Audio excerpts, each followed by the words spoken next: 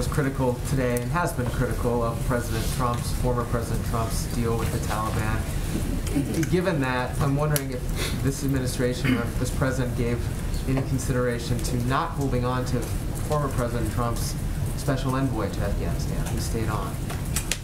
Look, I think the president wanted to be clear about what he was left when he took office, and he laid that out very clearly in his speech. But just to reiterate, since you gave me an opportunity, a couple of the points. When the president took office, there was a deadline that was just 3 months away. That included, for May 1st, that included no requirement that the Taliban work out a cooperative governing agreement with the Afghan government.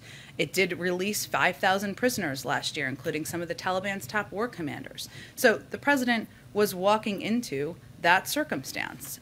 He wanted to leave Afghanistan. It's a war he has long felt we needed to depart from. He's felt that was long overdue. But that was the circumstance he walked into, and frankly, there's a little bit of selective memory loss from some of the people who served in the last administration about these circumstances. But my question was actually, why hold on to the Afghan envoy, the U.S. envoy to Afghanistan, who served under President Trump? Why did President Biden hold on to him? The president has made changes where he saw fit and has not made changes where he felt the person continued to be the right person for the job. That's not a political decision. Go ahead. Thanks, Jen.